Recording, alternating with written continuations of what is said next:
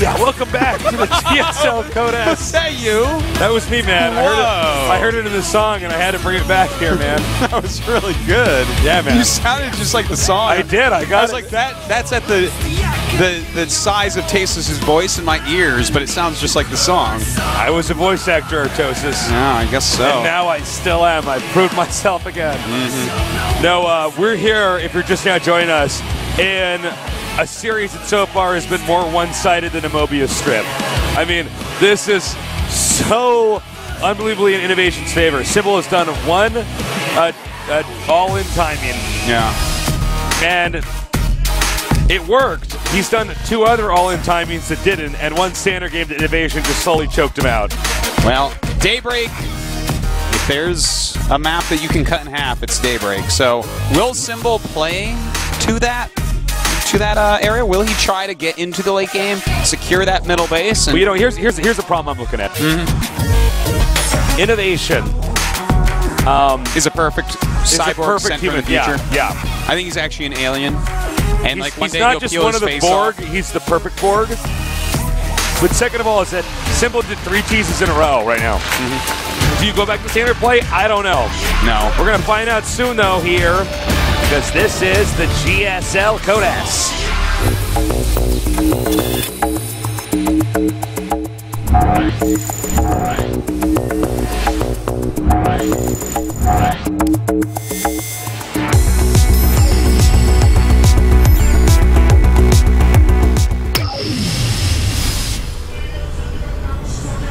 In the bottom left, can anybody stop this human? We'll see. He is. STX Soul INnoVation. I just noticed the command centers kind of look like they have little feet. They're like little quadrupeds. Yeah, kind of, yeah. They are. It's like a really big coffee table. Yeah, that's well said. And over here, Thanks. in the upper right, we have our Zerg player. He needs to come back. Can he do it? He is. Ajubu Symbol. That's just a fancy cupcake. We know what that actually the hatchery looks like. Did you ever have I don't know what these places are called, like the proper term, but like a discovery zone. One of these places where there's like got ball pits and tubes that you crawl through. Yeah, I know what you mean. Yeah. It looks like if you went inside a hatchery, it looks like it could have one of those. Oh yeah, like bouncy balls and stuff. It does look cushy. Slides. It does look cushy. Yeah. I would love to just go inside a hatchery and lay down in all the slime and just take a nap.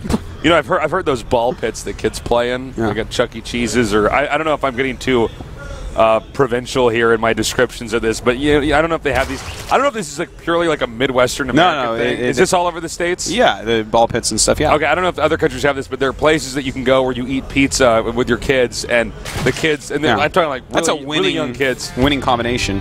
It is. Pizza and ball pits and arcade games. Yeah, it's arcade games and there's ball pits and kids play. I've heard those ball pits are so gross, like with germs. Oh, I bet. I mean, it's just kids just like drooling and rolling around in them, and I don't know how they're cleaned. I don't know if they are cleaned. Like, I don't know if I ever told this story, but we went to one of those places. I'm so excited because the look on your face right now. It's kind of funny. So my older brother actually was really into juggling at one point.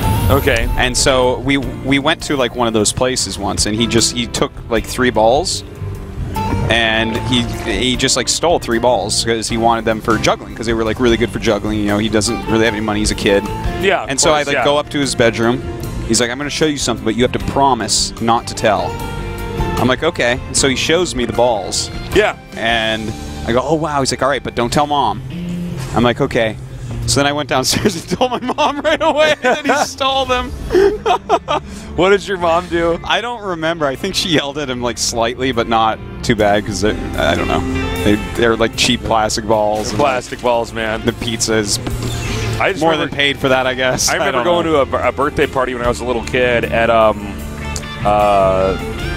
Chuck E. Cheese's, which is just like this pizza place that has arcade games. I'm like a super young kid here, and they have these robot with these animatronic like I don't know if you guys have seen like the Berenstein Bear ride. Yeah. At like Disney World, like it's one of these things where they have these robots that play guitars and sing, and like all the children were just sobbing and crying because they were so scared of the animatronic robots. And in retrospect, look at that, I'm like, that actually was really scary. Seeing that gorilla play like a banjo. Yeah.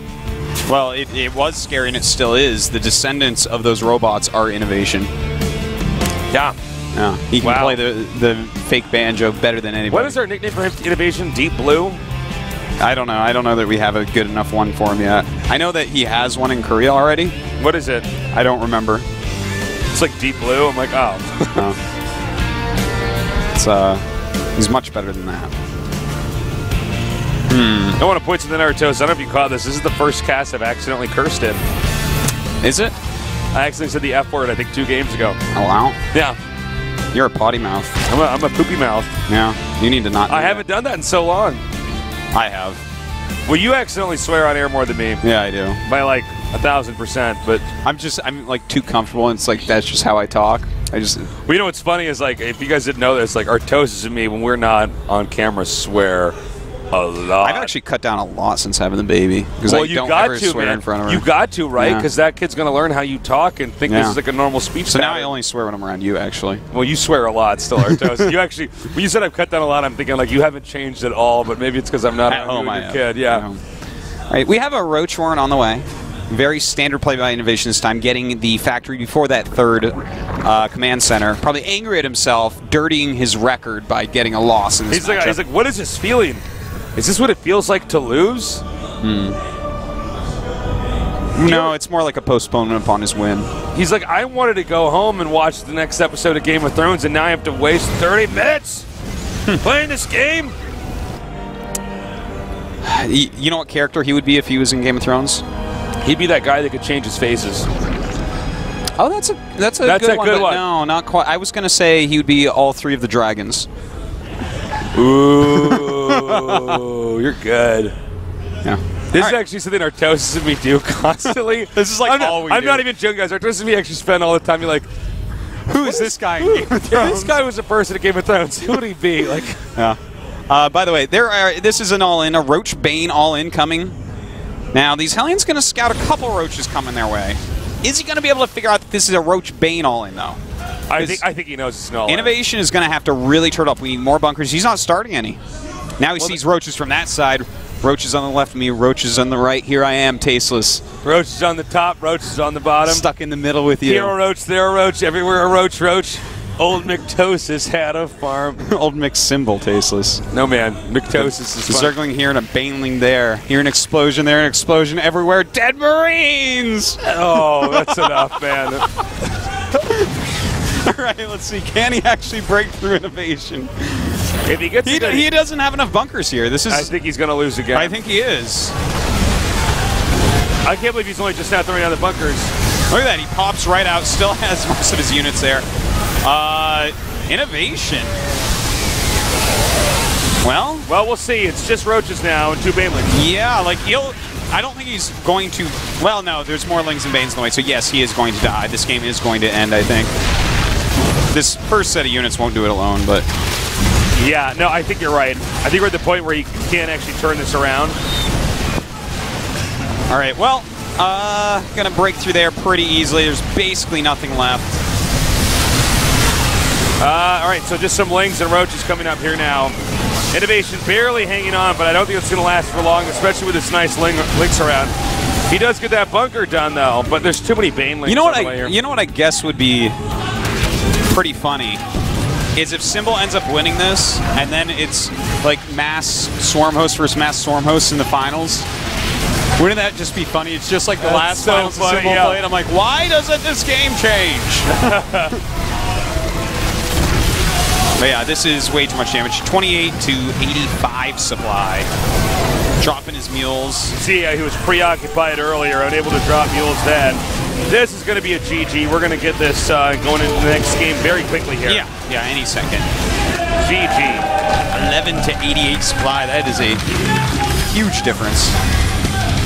Now, Symbol is cheesed in the last 4 games. He's all in. How do you... Well, I think what happens now is INnoVation makes a siege tank, and does the rest of everything pretty much the same. I thought he was going to do it this game. I thought he was going to be like, wait a minute, I see a pattern. Well, he didn't make any additional bunkers. Like, he started and canceled, so he thought it was just a roach attack coming. But if you don't know, I guess better safe than sorry, Tasteless. Symbol, I think he's going to all in again. You think? You don't think he's going to go for a macro game again? And you don't think he's going to go for 6 queens? Yeah. You don't think he's going to let INnoVation just grab his arms and pull them out of his sockets God and of beat War him style. to death with him? Man.